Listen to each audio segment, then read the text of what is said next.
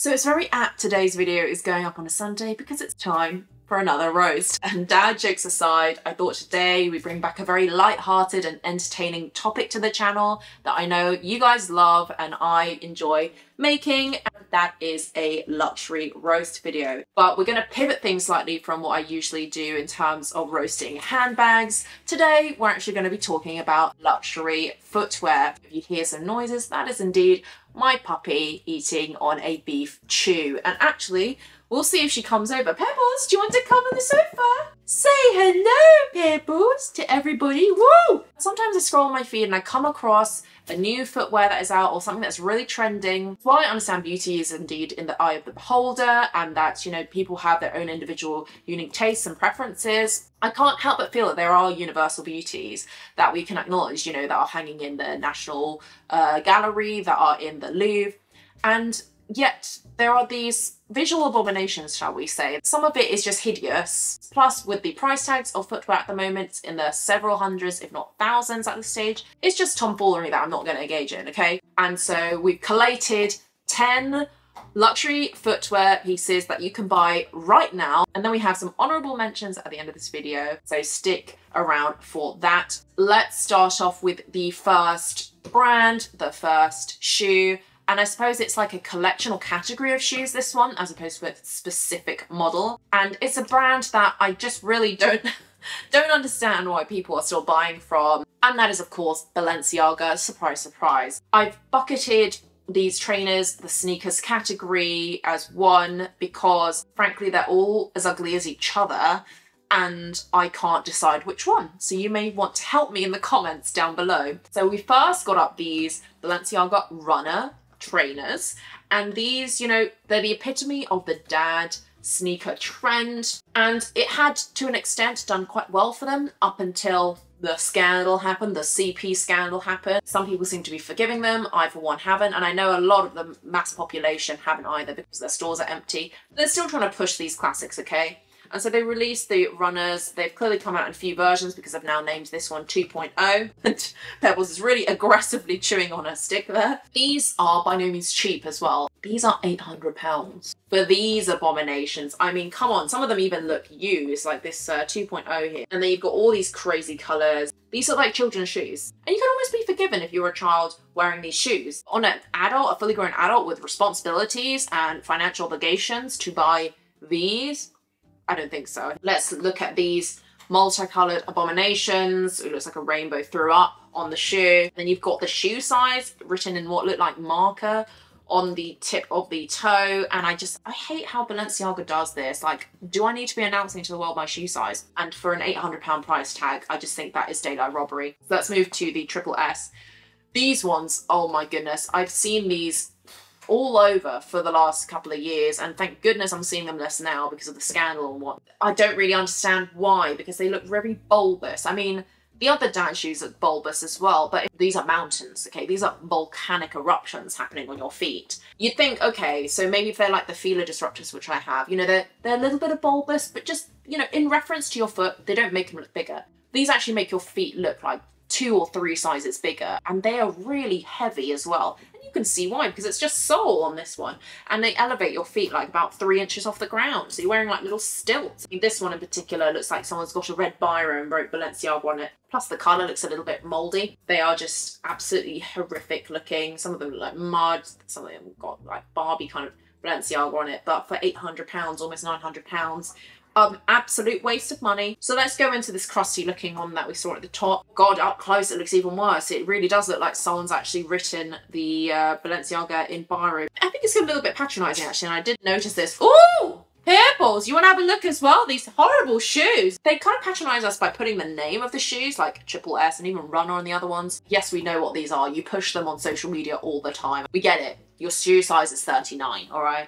For the stalkers out there, that will be definitely satisfying. And then we've got the final one that I will show you, at least for this video. And this is the track trainers, okay? I don't know who's bringing these on the track, okay? You're not a serious runner if you bring any of these shoes, least of all the track ones, to your next sporting event. It looks like muck, you know, the Pokemon.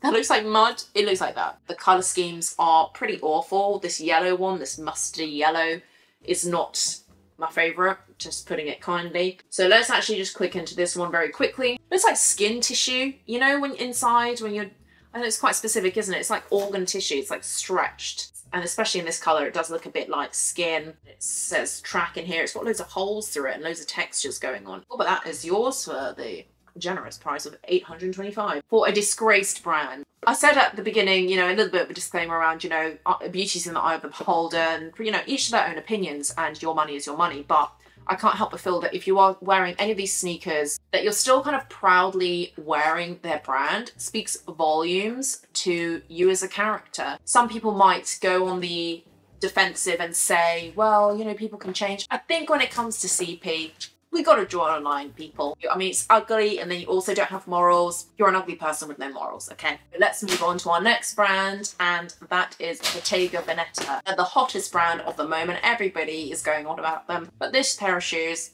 I don't know if anybody should be going on about them, because these are the Bottega Jumbo sneakers. And jumbo they are, because they're giving me clown shoes. Where do I start?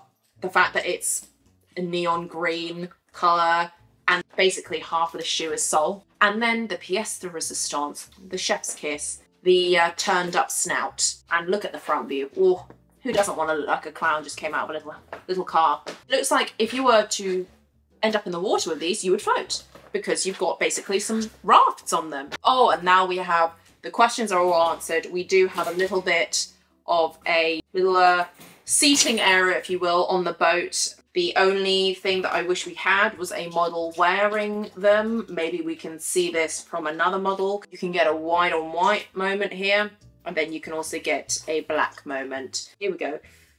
Oh, I mean, they just don't look very nice, do they? It's really elf shoes, might I say. And it also looks like you could just step off and like the bottom part would just come off. They were detachable. Perhaps that would add an extra layer of functionality to them.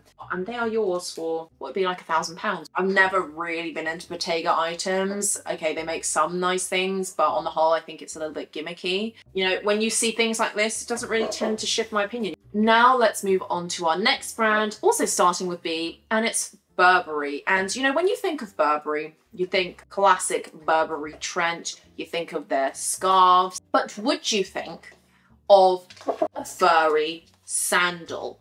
And so here we have a variety of fur sandals, because if I'm honest with you, there are quite a few, and it would not be fair to the rest of the fur sandals if I just picked one. So let's start with these shearling step rose sandals, which have a little rose on them, and then you've got like fur on the rest of it. I mean, that just looks awful.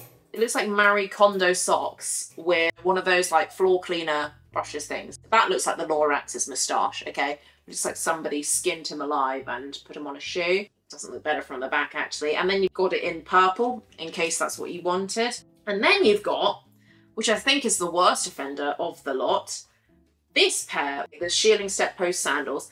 And it's got little tail on the back, and the model's not making it work any better for us. What in tarnation is going on here? Look at these. Look at these pebbles. And you are wet from drinking from your water bottle. And these ones are in the black and night colourway. This shoe has a tail, people. It's got a tail.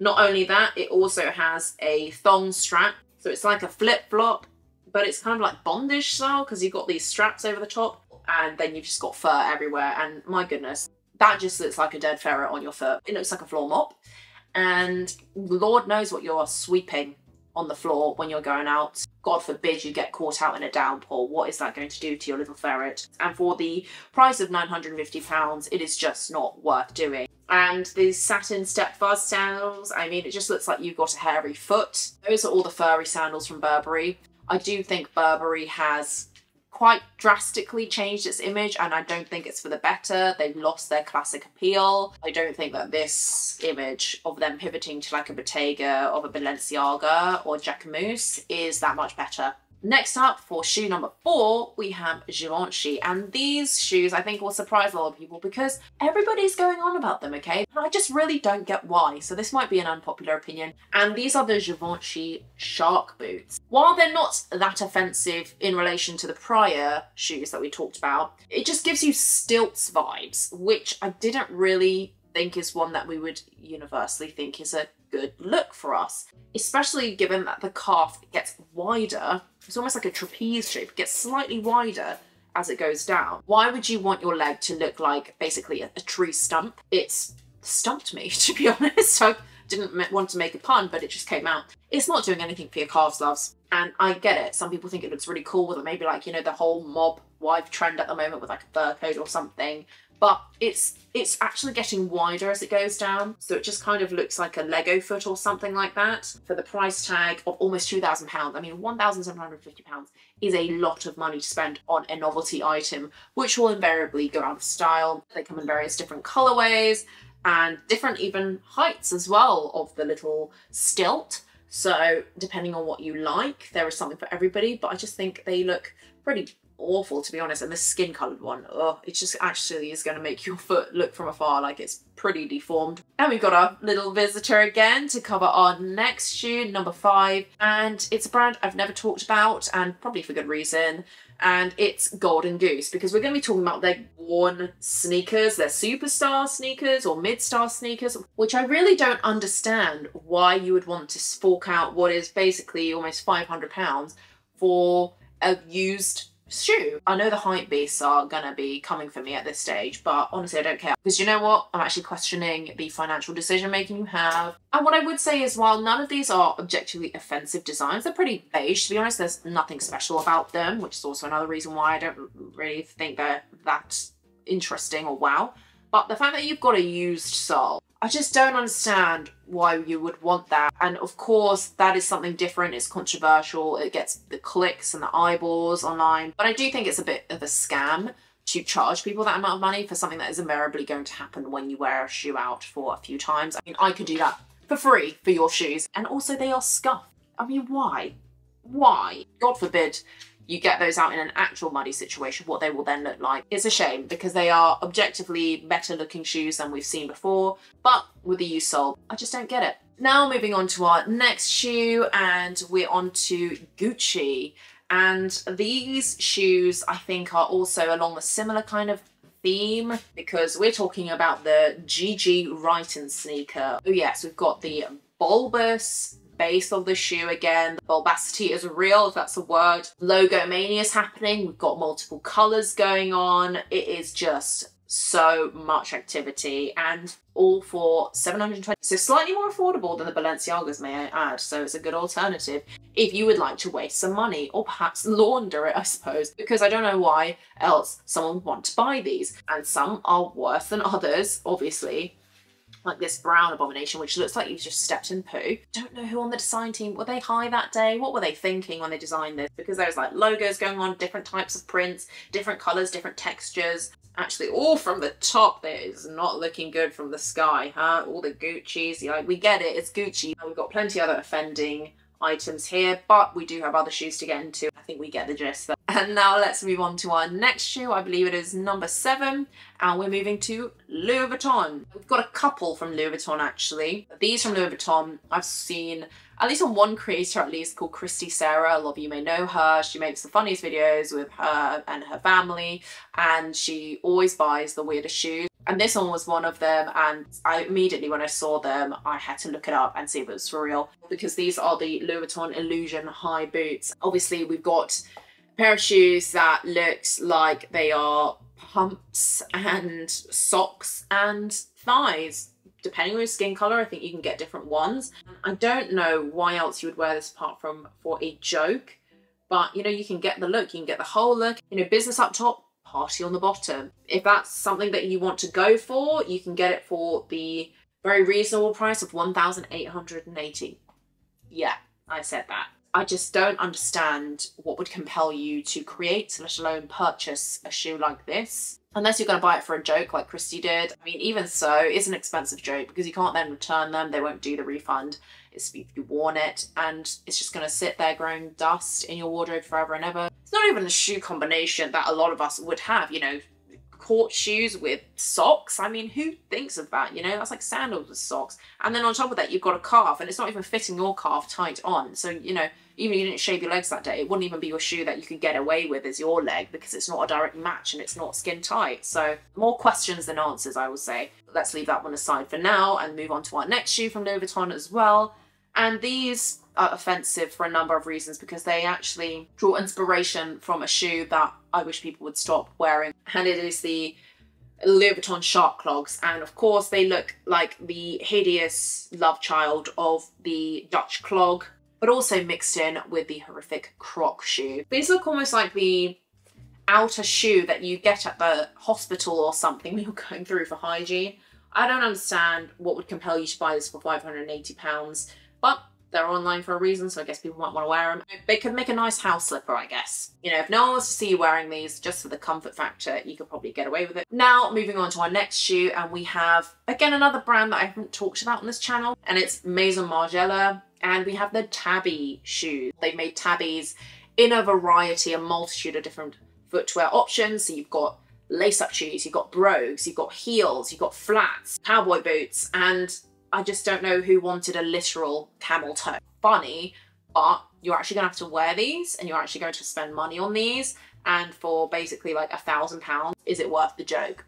And especially for the ones that go up to basically like £2,600. I mean, they're a little bit less obvious in terms of the camel toe, but some of these are literally shouting camel toe at you. It really does seem like a psyops. People are trying to make fetch happen, but it's not happening. And we need to stand firm, people. We need to say, no, there is a line. And the camel toe shoes are a line, people. And so let's go into this brogues one, because these ones from the side look normal. Then you've got the party in the front. I don't know why people are trying to go for the shock factor these days, but people are clearly still getting money from it, so they're not going to stop. But we need to make them stop because these look awful. It's not just the fact that they've sewn a little camel toe, like they've actually separated your toes for you, which, you know, I'm all for the barefoot revolution, barefoot movement. I myself have Vivos, you know, to splay your foot out a little bit more, but you're only doing the front toe. And I can't help but think that the leather looks rock hard. So it's not like it's doing your feet any favors. We're just going to leave that one there. And we're going to pivot now to our final shoe of the 10. And I've saved perhaps the best till last. And it is the Mischief Big Red Boot. Oh yes. This has been viral many times over, not just for the big red boot, but they had like the yellow boot, that kind of like a croc or whatever. While they're more affordable than the other shoes, they're $350, so what, like 300 something pounds. I just don't see why you'd want these, unless you're going for Astro Boy as a Halloween costume. That is quite a very specific niche though, I must say. I just can imagine all the foot sweat that is accumulating in this shoe. Very nice. It's not even like a red boot that is sculpted to your leg. No, it's deliberately making your foot look bulbous. And if you're not wearing a sock inside, Lord save you from the sweat that is accumulating and pooling inside. All the hype beasts were all over this and spending their money on it. And, you know, you can even get it in black now. I don't even know where this brand came from. It just came out of nowhere and they just started making crazy stuff and people kept buying into it. But you know what? Rather you than I. But anyways, those were the 10 luxury shoes that we were roasting today. Of course, I have some honourable mentions from footwear that you can no longer buy. But if you're lucky, perhaps you might get them. So let's start off with actually another pair of Gucci shoes. And these ones, I remember seeing them everywhere maybe a few years ago. I think you still buy them on resale. Clearly you can, because this website popped up for me. And these are the Gucci Flash Trek shoes. And I think these were in a collaboration with Sega, which makes sense because I think some of the jewels and gems are like from Sonic or something. But this one in particular, this multicolored abomination, I mean, it's giving me Thanos, it's giving me the gauntlet, and here we have all the gemstones. You see all these other colors here. Oh my goodness, this one in the pink velvet is just screaming at me. They are also pretty expensive, might I add, as well, like £700 for some of these. And I just think your money could be better spent elsewhere. Then for our final two honourable mentions, they are all from the same brand, and that is Loewe. And Pebbles, do you want to join us for the final two shoes, the finale, about the Loewe Broken Egg sandals? Apart from being a practical joke, like, oh, I stood in an egg, haha. Who wanted a broken egg sandal in the first place? That's like 10 seconds of gratification, whereas you're spending £1,200 for life. Apart from the egg, it's a normal shoe, it's a good looking shoe, and then you bring the egg in and it's just like, oh, the party's in the back. And then the final shoe to wrap up this video, also from Loewe, is the Loewe Balloon heels. The most iconic one is the red ones here that you see right about now. You see these red balloons as heels, or even on the front as well, like a squish one. It almost looks like a skin tag of some sort, or a hemorrhoid. Then you're also seeing these balloon ones of these ends of balloons, and they do look like one of those floor mops again. And you can also get them in yellow, skin coloured ones as well. Yeah, if it wasn't disturbing enough, that you could look like you've got basically like a sponge on your foot, or some sort of weird growth that is happening on your foot as well. And you know, they've made plenty more balloon ones that no one wanted, but they gave us anyway, and I believe those will be in the upwards of the £1,000 mark, even though they're no longer on sale. But I'm sure if you are lucky that you may be able to get your hands on one and be the talk of the town. But that all being said, those are the ugliest designer shoes that I can find. I hope you enjoyed this video as much as I did looking at the shoes. I will leave this video right here. Thank you as always for watching, and I'll catch you in the next one.